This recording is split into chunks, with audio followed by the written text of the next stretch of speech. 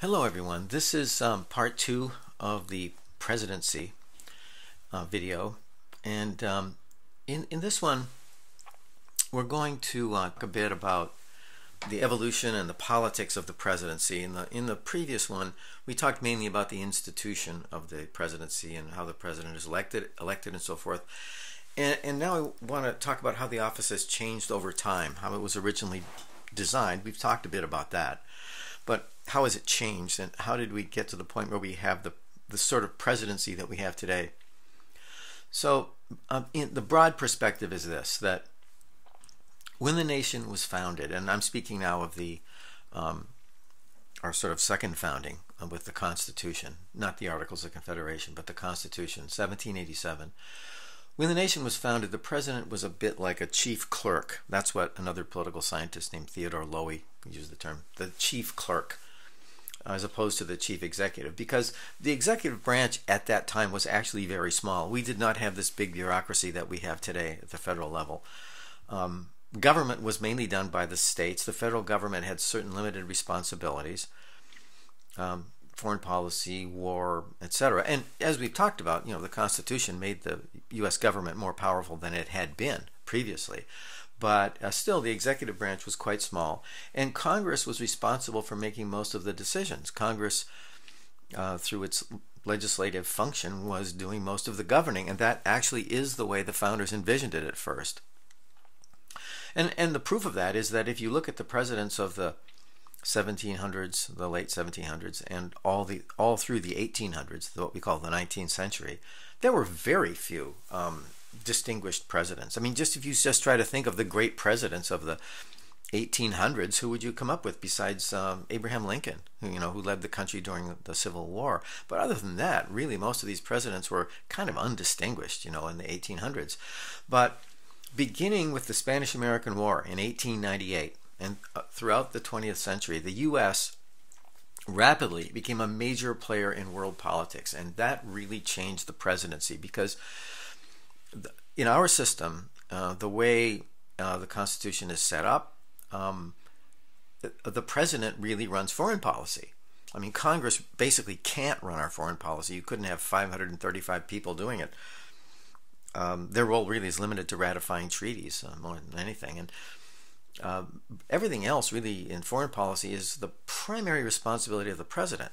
And so when the U.S. entered onto the world stage with the Spanish-American War, fighting one of the great old empires of the world, the Spanish Empire, the presidency suddenly became very powerful. Then we have World War I in 1914 to 1918, World War II, 1941 to 45. We come out of World War II a very, very powerful, the most powerful nation in the world, and so forth. Well, if we are active and powerful in world affairs, that means the president is at the center of things, because that's who has those foreign policy powers. So that's one thing that happened. A second thing that happened is that Congress began to expand the executive branch. And this began right around the 1890s, but really took off in the 1930s under Franklin Roosevelt. Basically, Congress expanded the executive branch and put the president in charge of a whole lot of agencies that were involved in managing an increasingly large and complex economy. Well, again, they gave power to the president. Congress made the president more powerful. And thirdly, the invention of mass media gave the president a huge advantage over Congress, because the president can speak directly to the public, originally through radio and then through television and now through social media, and all three of those really.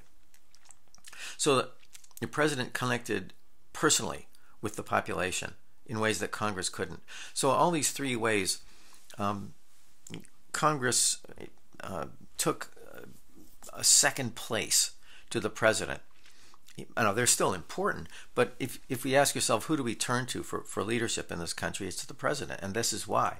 So we're going to talk here about the development and expansion of presidential power, how the modern presidency was created, in large part through delegation of power. Remember, we talked about the 4 different kinds of powers, and we've in the previous video, and we talked about enumerated, implied, and inherent. And now we're going to talk about the last, delegation, powers that were delegated to the president by Congress. And then we're going to talk about the personal president, that is the president who talks directly to the public in ways that Congress can't. This really starts, the modern presidency begins with Franklin Roosevelt in the 1930s. Now, Congress did create a couple of agencies in the late 1800s. The Interstate Commerce Commission, for one, the Sherman Antitrust Act. There was some of this done, but it really took off in a big way with Franklin Roosevelt's presidency from 1933 to 1944. Why? The country, when he took office in 1933, he won the 1932 election and took office in early 33. The country had been in the worst depression in American history. It was a global depression called the Great Depression. It lasted for about 10 years. And he took a very active role in responding to the Great Depression. He proposed all kinds of programs. He took control over Congress. He even bullied the Supreme Court. And so for 10 years, he was viewed as the one person who was bringing the country out of the Depression, who was at least trying to. And then along, right at the very end of the Great Depression, World War II started in Europe in 1939, and in the U.S. we entered it in 1941. So then he leads the country during World War II. So look at it, all those years, from 33 through his death in 44, he was the leader of the country, the director of the economy, and the leader of the country in wartime. And by the time that ended, the new mold had been created of the president as the primary policymaker and director of the federal government, and Congress was basically forever put in second place. And he also created this mold of the president as sort of the personal president, the one who talks to you directly through radio, now TV, and social media, in ways that Congress certainly can't. Now, I want to explain to you how this delegation works, because this is a constitutional process that sometimes ends up in front of the Supreme Court. What happened was Congress essentially was delegating or giving power to the president and the executive branch in ways they had not done before.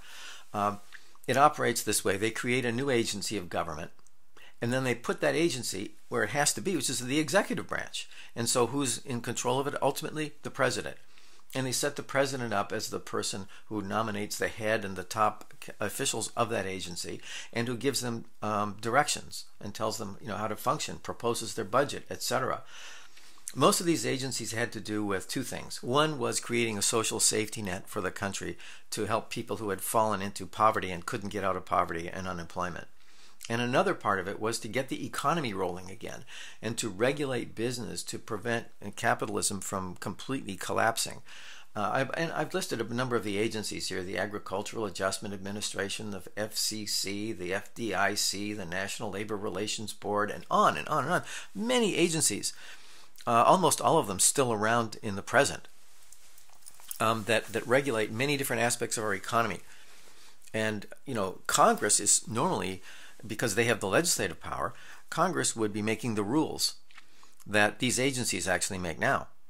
Congress delegated the power to legislate, essentially. They essentially gave away part of the legislative power to agencies in the executive branch. And the agencies make what we call rules, but those are actually laws.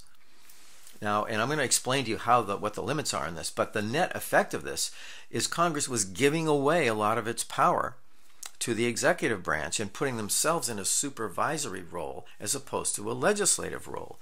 Now, I'm not saying this is a bad thing, but it is a thing that made the presidency a lot more powerful, because the president is now the one in charge of all these agencies.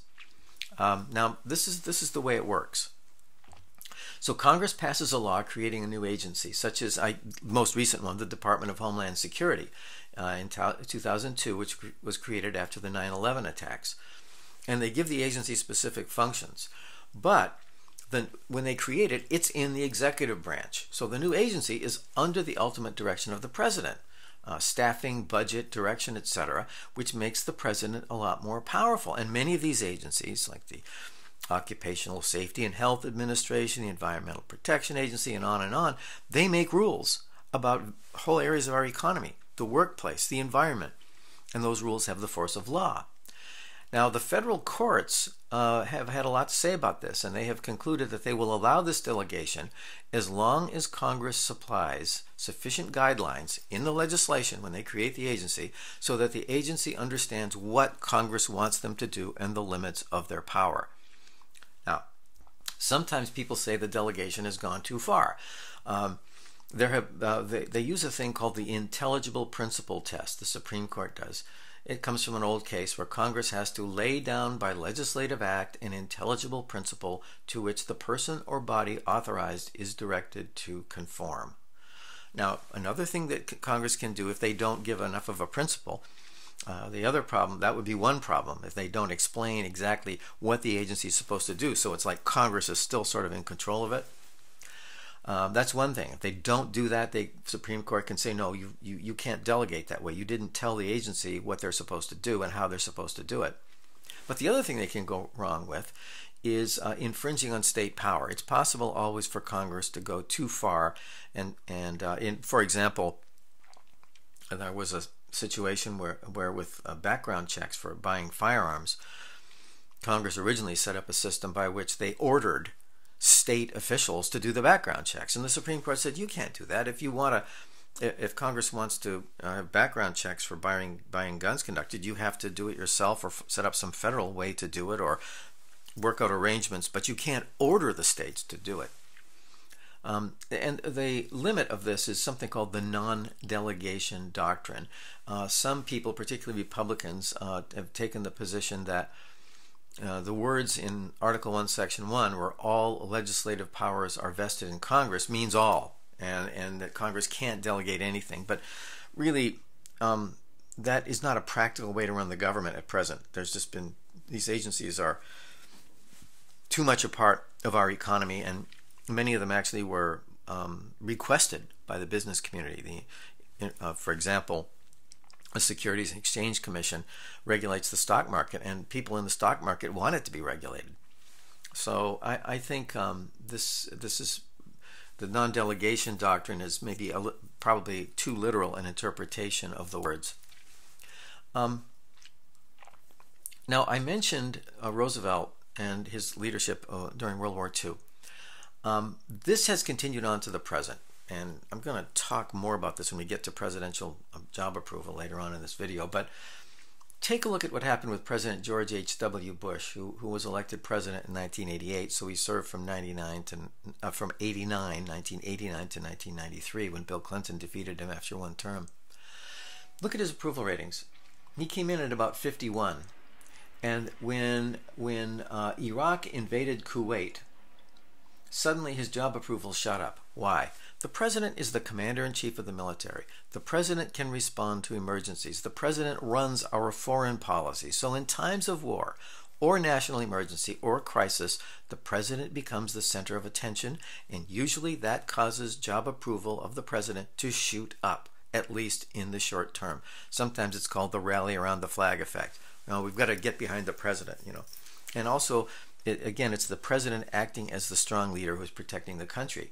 So as soon as Iraq invaded Kuwait and caused a crisis, job approval of President Bush shot up. And then there was a long dragged-out period while we built up, but in order to evict them, basically, from Kuwait. And when we, with other allies, invaded and kicked Saddam Hussein out of Kuwait, look what happened. Bush's job approval rating went to 89%. Why? He was a strong, successful military leader, and we were at war. Our troops were in danger, and he handled it very well in the eyes of the public. But look what happened to his approval after that. Down, down, down. Why? Well, we had a recession. The war was over, and down, down, down. He went to 29%. He was defeated for re-election, and he got a little bump right at the end, which frequently happens as someone's leaving office. But he was defeated by Bill Clinton, even after having been at the absolute heights of approval as late as February of 1991. By November of 92, he was in the ditch in job approval. So, many things can drag down presidential approval, but crisis almost always causes it to go up. And he didn't get a crisis at the end, he got a crisis early on.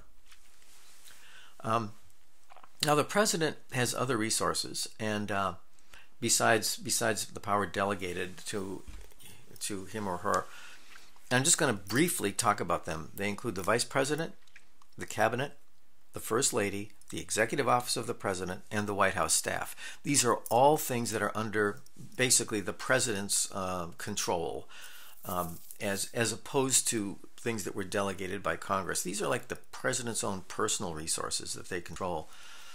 The vice presidents are chosen usually to help the president get elected. They call it balancing the ticket. How? Well, ideologically, if the president's conservative, they try to find someone more progressive, or vice versa. Regional balance, if the president's from the south, they try to find someone from the north. Demographic balance, as we have with have had with many presidents, such as, for example, President Biden choosing an African American Asian woman. That's a demographic balance, to try to enhance the appeal of the ticket when they're running. And vice presidents used to just do almost nothing, but increasingly presidents have given them major responsibilities. And two, for example, would be Al Gore, Clinton's vice president. He gave him major responsibilities to reorganize the executive branch, and he had a lot to say about that. And Dick Cheney, Bush, the original Bush's, Bush 43, the second Bush vice president, almost certainly the most powerful vice president in history. He was making foreign policy, one of the major architects of the second invasion of Iraq, which was a catastrophe.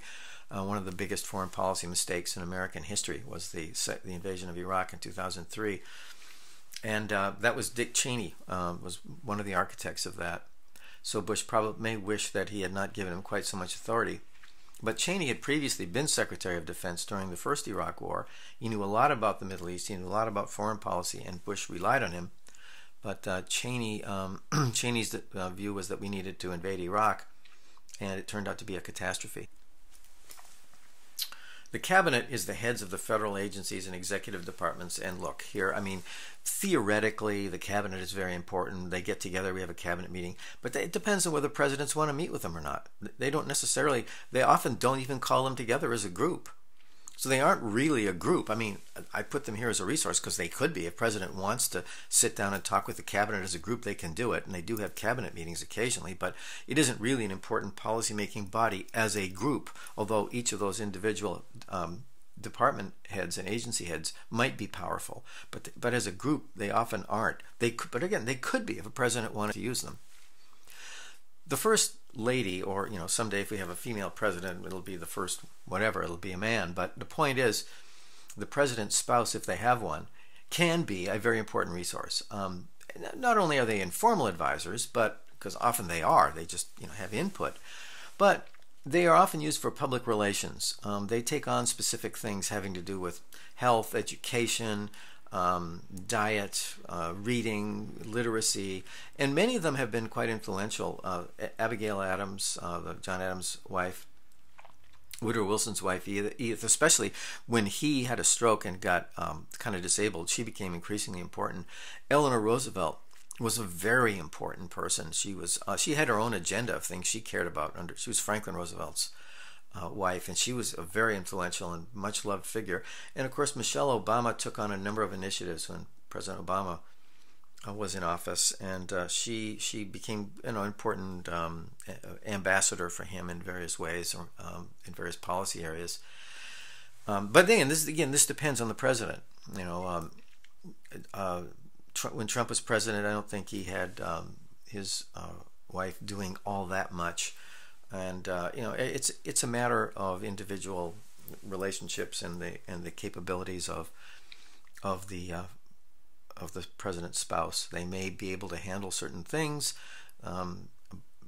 President Biden's wife is a college professor and can deal with education initiatives.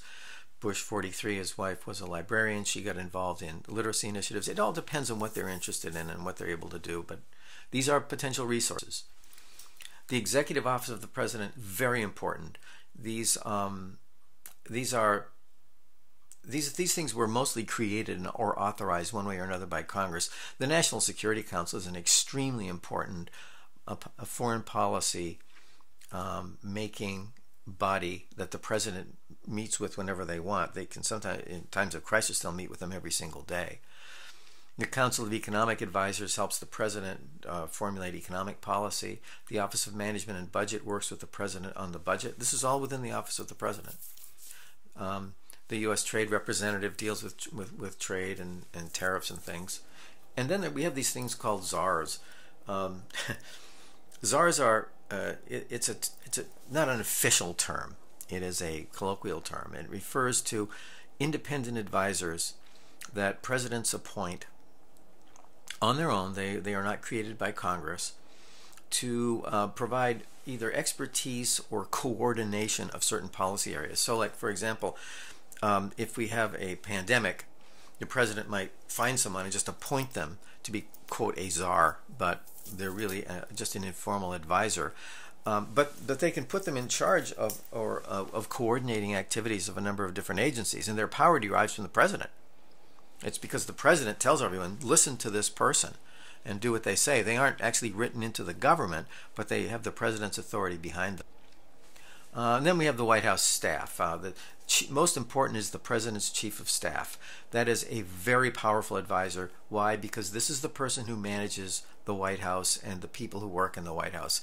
And the chief of staff is the president's gatekeeper. You don't get to see the president unless the chief of staff lets you in. And so always be aware of the importance of the chief of staff. And all these resources that we've talked about, plus the delegation, have helped the president to become basically our nation's chief policymaker. Everyone, including Congress, looks to the president to figure out what our foreign policies ought to be, what our domestic policies, what our economic policies and social welfare policies. And the president has the initiative in the budget process, which is very odd because budget bills are supposed to start in the House of Representatives. Nonetheless, we look to the president to do that. And the other thing presidents do is they make policy without Congress by issuing what we call executive orders. And I'll talk about that in just a second. But when do presidents propose legislation? Well, often in the State of the Union address, they will state their legislative priorities. They will propose legislation. Usually they try to do it early in their term because they want it takes time to get things passed, important initiatives. So usually right after they get elected, they have these priorities and they try to push for them.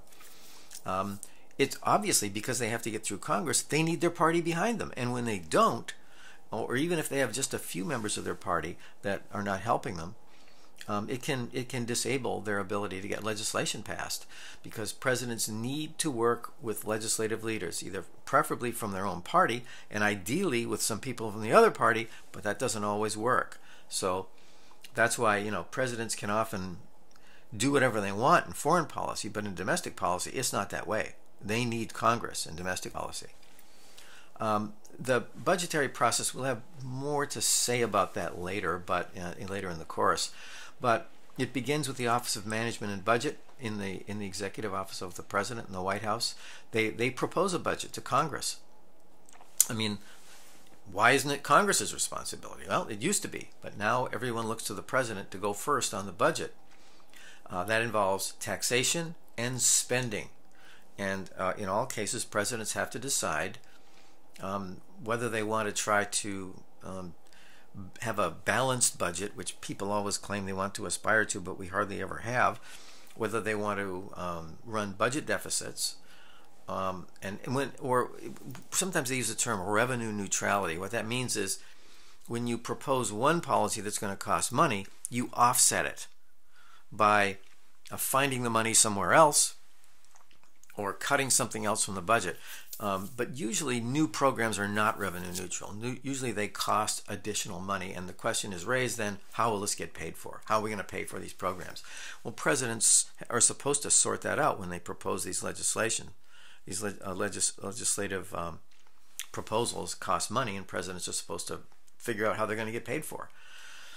And that also involves figuring out what to do with the budgets of all the different agencies of the federal government. Should they get more? Should they get less? That's what presidents begin when they start with the policy, their proposed budgets every year. Now let's talk a bit about executive orders. Presidents can get around the need to have Congress pass legislation by using executive orders, where they command the executive branch, the people under them, to do certain things, and issue just, proclamations, orders, and expect compliance. Now, sometimes these are constitutional, sometimes they're not, but they don't involve Congress. And understand that an executive order can be rescinded by a subsequent president. That's not, legislation's different. Once it's passed, it's passed. But executive orders can be rescinded. So here's some examples. The Emancipation Proclamation that freed 3 million enslaved people in the Confederacy, that was an executive order. 1863, President Lincoln. Franklin Roosevelt, this is an infamous executive order, ordered the internment of 120,000 Japanese and mostly Japanese Americans during World War II without trial, without even any individualized suspicion, just on the assumption that because they were Japanese ancestry or birth, that we couldn't trust them. So they were locked up, lost their property in 1942 for the duration of the war, and that was an executive order. President Truman in 1953 nationalized the steel industry because they had a strike. The workers went on strike. The steel industry was going to come to a halt. And he said, well, we're at war. We're in the Korean War. I'm nationalizing the steel industry. It's going to be run by federal officials. And the U.S. Supreme Court declared that unconstitutional. But, presidents issue executive orders all the time. It's very common. Most of them are not controversial. Some are.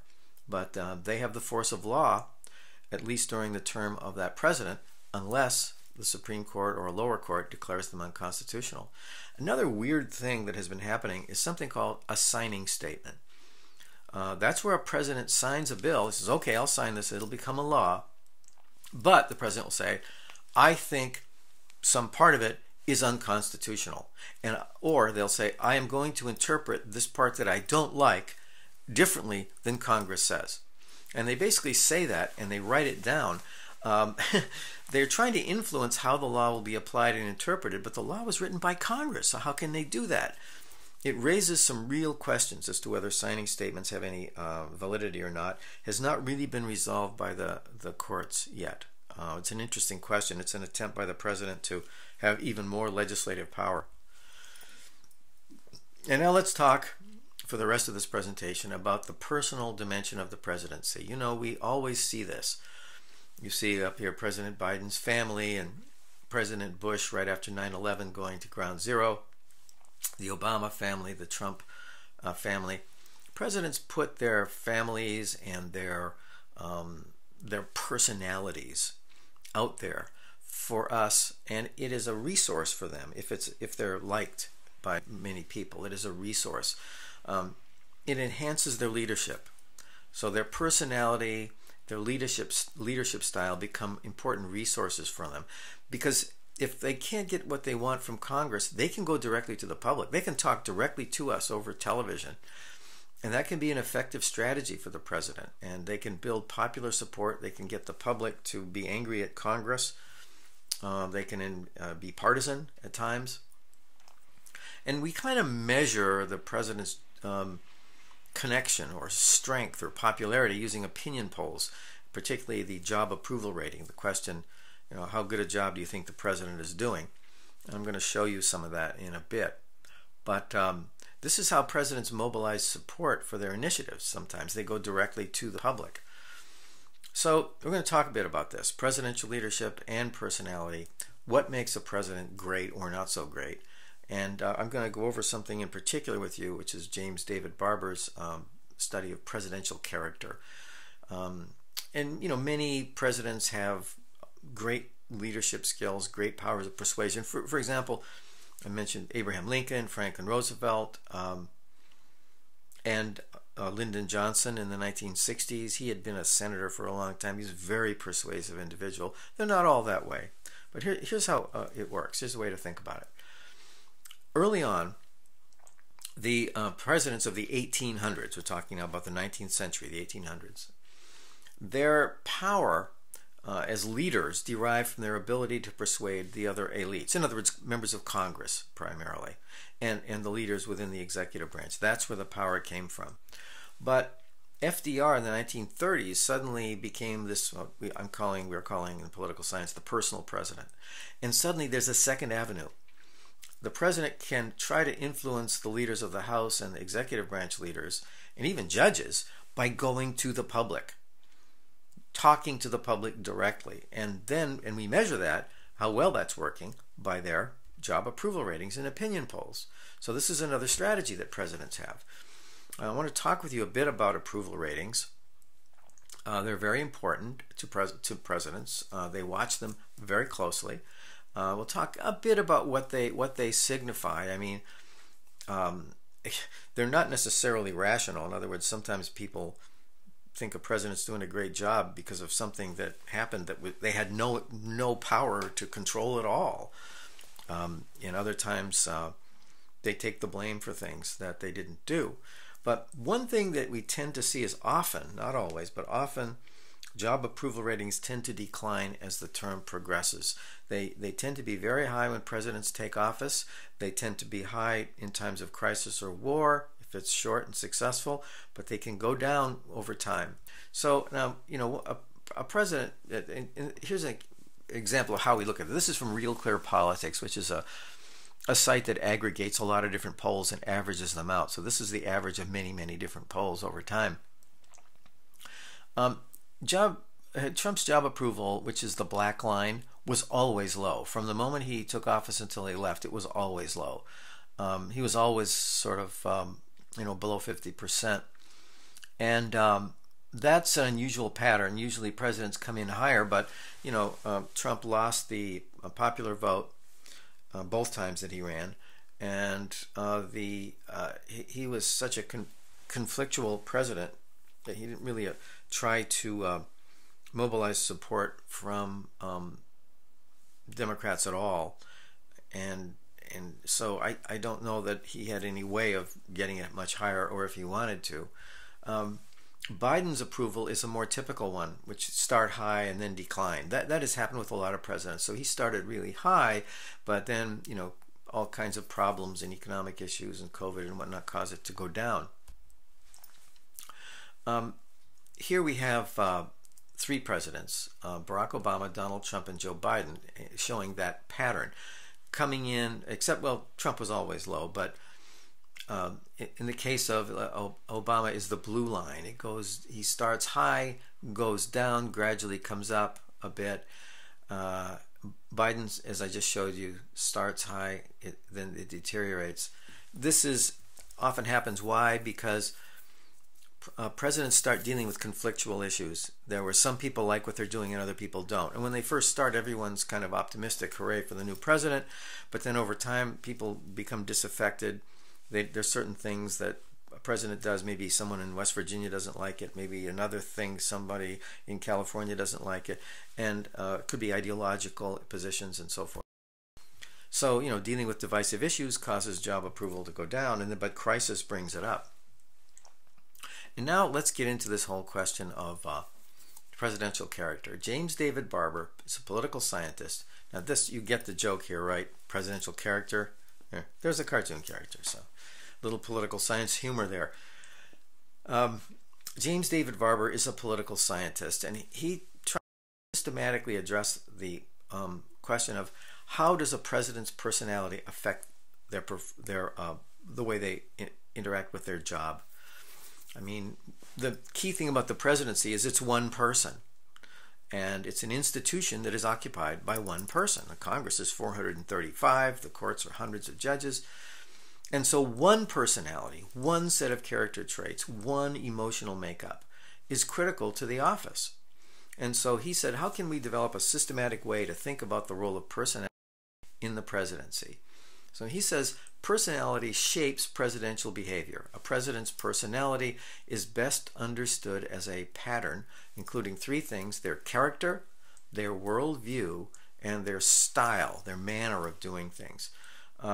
And then he says you also have to consider the power situation and the expectation. So, for example, if a president comes into office and their party controls both houses of Congress, well, that's good. That's a good power situation. But they might come in and one or both houses is controlled by the other party, and then they can't get cooperation. So you see, it's not just their personality, it's also the power situation. But he says to try to understand or predict what presidents are going to do, we have to understand their life from childhood to their first political successes. And the most important thing to understand is he has a type. So here are the three things: style, worldview, and character. Style, what does that mean? That is something that you acquire in early adulthood. It's how you act. You're developing a style now. All of us have it. How do we talk? How we deal with people? How we do our homework and our jobs? These are the adult things as we become an adult. But before that, when we were adolescents, think about that. If you go back, before that we all acquired a worldview, where you start to think, and you're a teenager probably, about are people good or bad? Do I like people? Do I like to be alone? What are the big things that are going on in the world right now? Like, for example, when I was in high school, we were getting into the Vietnam War, and so that was one of the essential conflicts and issues of our time. For other people later, I think, for people who are maybe in their 30s, they're thinking about 9/11, and there are other things. Your generation will always be the generation that was coming to adulthood during COVID. These are big issues that probably shape a lot of our worldview. But even before that is what he calls character. Your basic character that you acquired as a child, that we all do. And he says the most important thing is self-esteem. So start like an onion. At the beginning, when you're a child, you start to form your character and your self-esteem. Then you go into adolescence, you develop a worldview, and then you become an adult and you start learning how to conduct yourself, how you do things. So Barber says, that this whole process that we're talking about here of evolving from a character, and your worldview and your style, presidents do the same thing.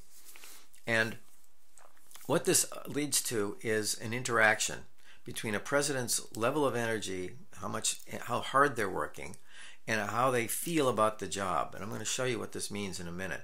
But basically, presidents who have high self-esteem can often enjoy politics. They enjoy the process. They enjoy the give and take. But presidents with low self-esteem are often looking to be liked or to get power over other people, and they do not make the best presidents. The best presidents are the ones usually who enjoy politics and who enjoy being leaders. The ones who just want power over other people, who are paranoid or have low self-esteem or are compensating, they can misuse the office. And he points out that some presidents are very active and engaged with the job, and others are kind of passive and disengaged. And this produces four kinds of presidents. Now look across the top. Active presidents can be active, high energy, or passive. Now, it's quite possible to be president and just let other people do most of the things. Or you can take a lot of initiative. And then down the left side, how do you feel about it? Positive or negative? So an active, positive president is the one who is very active, working very hard, heavily engaged with the job, and enjoying it. So the active, positive president, those are the ones that Barber says are probably the best chief executives. Now look at the bottom right. The passive, negative president. The passive, negative president is the one who isn't a politician, who doesn't like politics, and who is unhappy. But then there's two other kinds. Passive, positive is the president who doesn't do very much, but delegates a lot of power to others and is actually quite happy. Feels like, well, everything's fine. I'm letting other people do the work. I'm supervising. I'm in charge. I'm at the top, and I don't have to do very much. And then we have the active negative, the most dangerous kind of president, the president who works very, very hard, but is not happy, is paranoid, is mistrustful, feels they have to compensate for inferiority, doesn't trust the people around them. They are probably the worst presidents. So let's think about some of these people. Barber groups them this way, and I'm going to kind of use his grouping. You don't have to agree with this, but it's the way he kind of takes it. Active, positive presidents: Franklin Roosevelt, John Kennedy, Harry Truman. Truman had a sign on his desk. It said, "The buck stops here." And that is an old expression, the buck. It means the responsibility stops here. In other words, I don't pass along the responsibility. If something needs to be done, I do it. I like making decisions. I mean, he ordered the dropping of nuclear weapons on Hiroshima and Nagasaki in World War II and never agonized over it. And many people would never be able to sleep at night after doing a thing. Did I do the right thing? He didn't care. He made a decision and moved on. I don't know. I mean, I doubt that, many presidents would be able to do it that way, but that's what he did. And under Barber's scheme, that makes him an active, positive president. The passive, negative presidents, the ones who don't do that much, George Washington, Calvin Coolidge, arguably Dwight Eisenhower, although many people disagree with that, so that he was not so passive. But the passive positive, that's the president who... Oh, and by the way, the passive negative president means usually the person who really isn't a politician and doesn't want to be president, really. Washington repeatedly said he didn't want to be president, but he's our first president, and everyone said he did a good job, but he didn't really want to be president. He wanted to go back to his farm. The passive positive president, best example, probably Ronald Reagan. He was famous for not doing much, but he was quite happy. He enjoyed the ceremonial parts of the job, giving speeches and stuff, but he didn't make many decisions. He actually had a very bizarre thing happen where his chief of staff and his one of his head economic officials, cabinet officials, wanted to change jobs, and he just let them do it. I mean, it's very unusual. He just said, "Oh, if you want to change jobs, go ahead." So that's kind of an unusual way, but that's the way Reagan was. He was passive, and he was very enthusiastic about and thought he was a good president. And many people, other people, think he was too. He just delegated a lot of authority, But the active negative presidents, they are the ones who are probably the most dangerous. And he puts LBJ in here, but LBJ, Lyndon Johnson in the 60s, was an active, positive president in domestic policy, but active, negative in foreign policy. He became heavily involved in prosecuting the war in Vietnam, and it broke him as a president. He was micromanaging it, and it was a failure. But he was a successful president in domestic policy.